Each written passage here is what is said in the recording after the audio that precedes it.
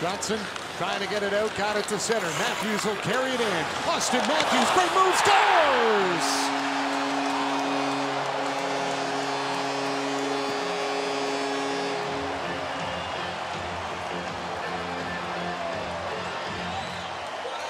What a move by Auston Matthews, and the Leafs are on the board. The big guy takes charge here, doesn't he? I mean, he'll get this puck, strip it right inside the blue line, away it goes. It's a 1-on-2. He undresses both defense, goes right through.